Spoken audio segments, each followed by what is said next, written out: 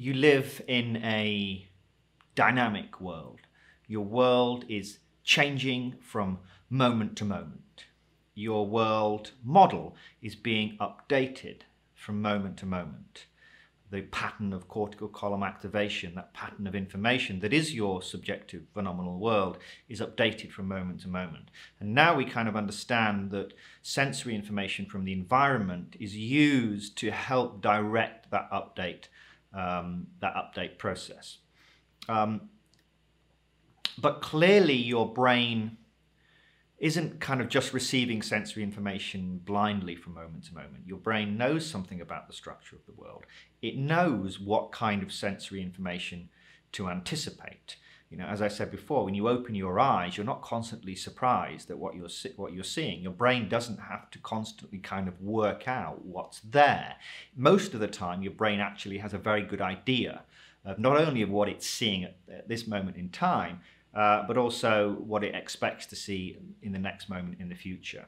So clearly the brain has learned something about the structure of the world. It knows something about the structure of the world.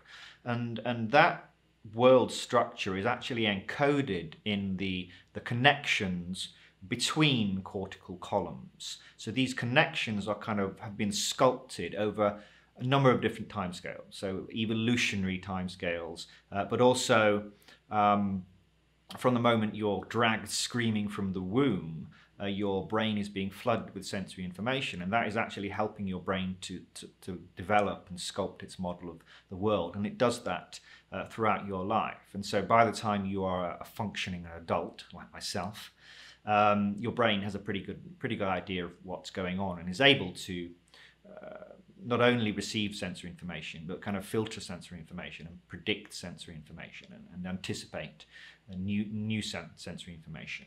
So in this video, what I want to do is give you at least a conceptual understanding of how the brain learned the structure of the world, how the brain learned to anticipate patterns of information that it would receive from the environment from moment to moment. So for this, we'll need to think again about connections. Now, of course, we're talking about synaptic connections. In future units, we will look at connections between columns in a little bit more detail.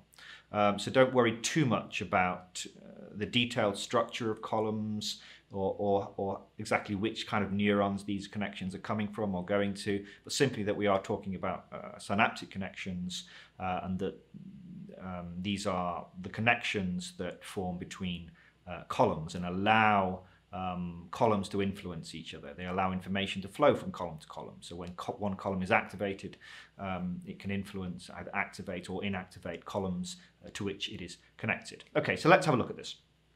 Okay, so here, this is the familiar picture, just to remind yourself of what we're talking about here. This is our synapse. These are our synaptic connections, of course. This is our synapse, or this is our synaptic cleft. And the connection, of course, is this chemical connection between the presynaptic and the post-synaptic neuron. So let's look at it particularly in the context of columns. So we've been drawing columns kind of like this with connections, thus, however they might be connected. But from the side, of course, you know, it would look something more, again, this is tricky. So we have, you know, columns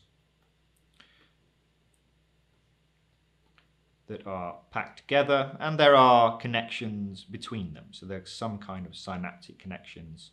And as I said, again, we will look at this in a lot more detail in future units, but there are connections and connections going both ways as well. So these are the connections that we're looking to understand the development and establishment of. Okay, so let me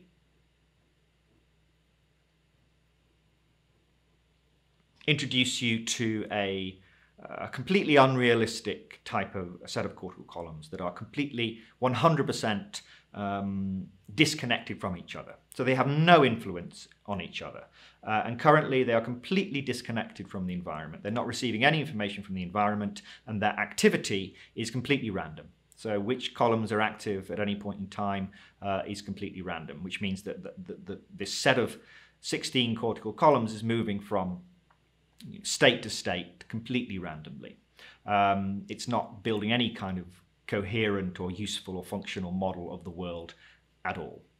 So this really takes us back to this really a hypothetical, completely primitive type of, and totally unrealistic type of brain. But it helps to illustrate, hopefully, the way that the brain learns something about the structure of the world and the structure of patterns of sensory information that it will receive. Okay, so here's our set of 16 cortical columns that are completely disconnected, and they will move, as I said, randomly between states. However, now let's introduce some sensory information. So this is a pattern of sensory information that comes from the environment, and it is going to activate certain cortical columns. So let's say it activates these cortical columns, and let's say that this pattern of information is received repeatedly from the environment. What's going to happen? Well, there is a principle in neuroscience that neurons that fire together wire together, and what the brain will do as it repeatedly receives this same pattern of information from the environment is it will form connections between those columns. And that will mean that even in the absence of this sensory information, these columns, when this column, for example, is activated, it will tend to activate these columns because they're now connected to each other. So what's happened?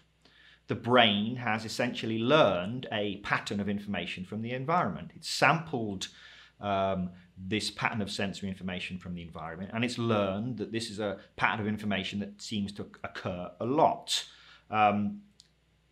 So it's learned that particular pattern of information by forming these connections between these columns.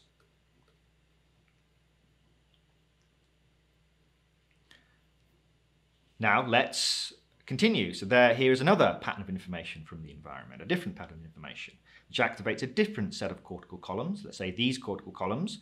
And again, as this particular pattern of information is repeatedly received from the environment, the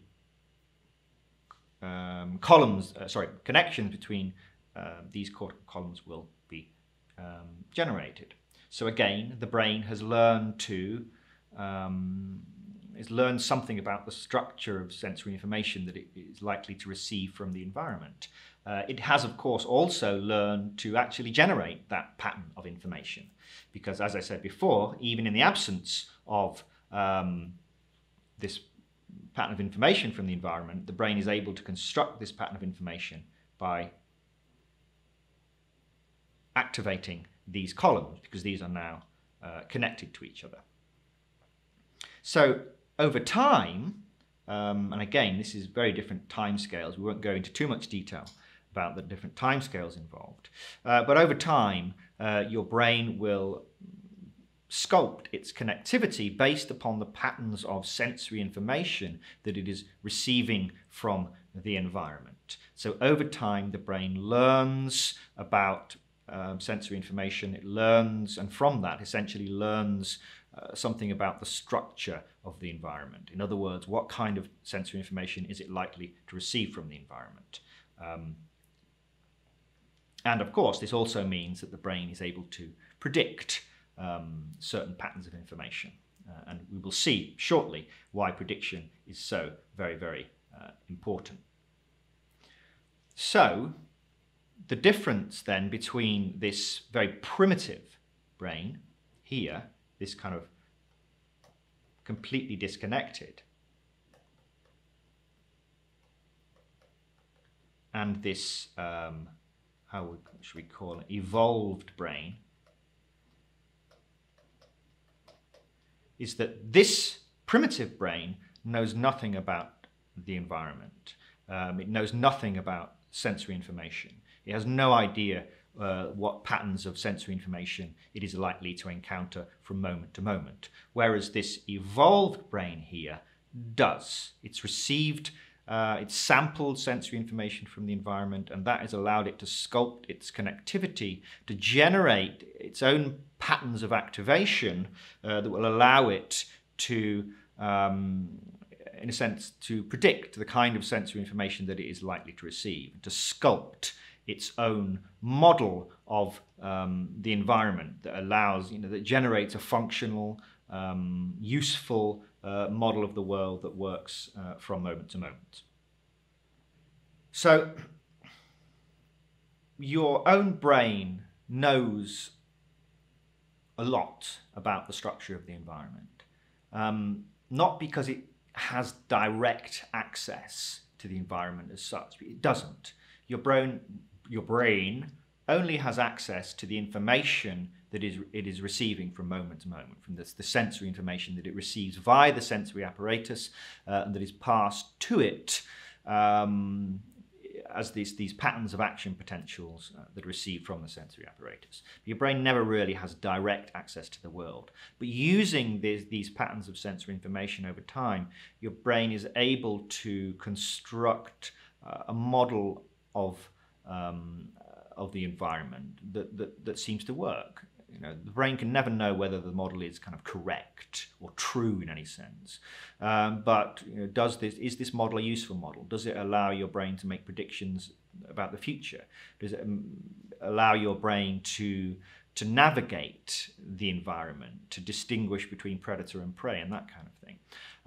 So that's really what this model is all about. It's a functional model that your brain has learned to construct with the intention of basically giving you the best chance of surviving.